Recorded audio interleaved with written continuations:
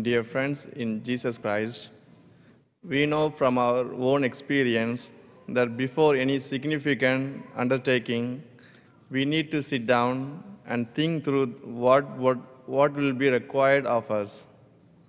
Before we act, we need to reflect not just on our own, but with others. That is the message of the two small parables that Jesus speaks in today's gospel reading. Before building a tower on his land, the landowner has first to sit down and work out the cost. Before marching to war, a king has to first sit down and work out whether he has the soldier necessary for victory. We need to reflect before we act, and the more significant action or enterprise, the more we need to reflect in advance. Then, having acted, we need to reflect further on how it went well. That interplay between reflection and action is very much part and parcel of our lives at every level, personal, local, national, and international. The enterprise that Jesus was referring in today's gospel reading is that of becoming his disciple. He was talking to the great crowds who were accompanying. Jesus obviously wanted his disciples from that great crowd, but he also wanted people to know what was involved in becoming his disciples. It would require giving him a commitment that is even stronger than the commitment we would naturally give to our families. That is what Jesus means by that language, which seems very strange to our ears about hating family members.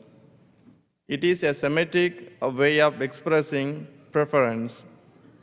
Jesus was saying, "You are to prefer me to even the most significant people in your life." He was calling for a love that is due to God alone, a love with all one's heart, mind, soul, and strength. He goes on to say that if we are to love him even more than our own family, we are certainly to love him more than our own possessions. Attachment to him comes before attachment to our own family and attachment to our own possessions. So Jesus is saying to the people around him that in the light of what is involved, they need to sit down and reflect whether or not they really want to be his disciples. Becoming his disciple is not to be undertaken lightly. The message of the two parables is, don't start if cannot finish. Jesus wants disciples who will be faithful to him to the end, even though that may mean taking the way of cross with him.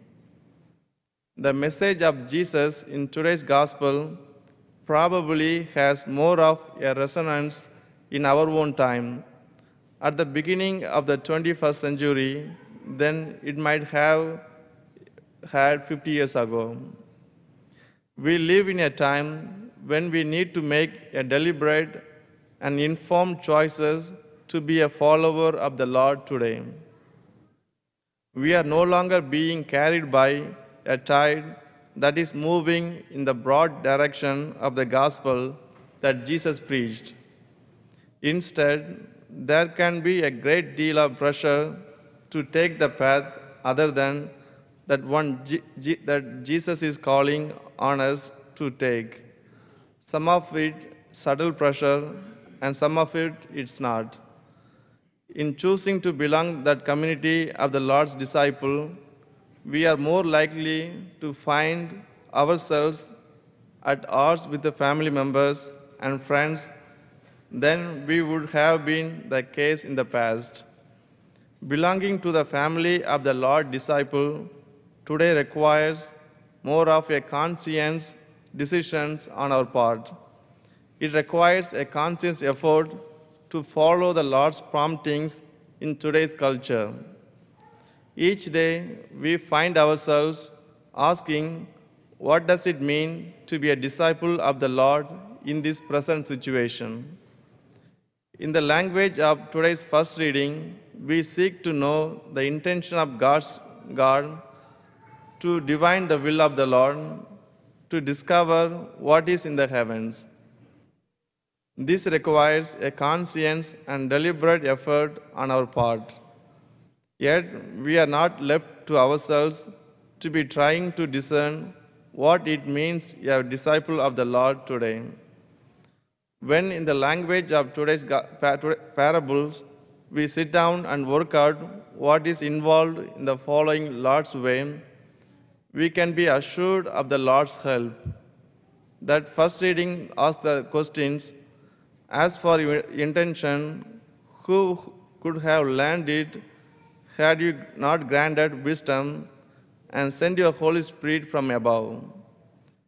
Jesus journeys with us as God's wisdom, and both God the Father and Jesus his Son have sent the Holy Spirit, the Spirit of wisdom, into our own lives. The Lord who calls us to be his disciples in today's world also gives us the ability to live as his disciples. The Spirit is given to each one of us personally, and the Spirit also comes to us in and through other members of the church. The difficult journey of disciples is always we travel together in the power of the Spirit. We need the Spirit present in each one of us if we are to be the Lord's faithful disciples today.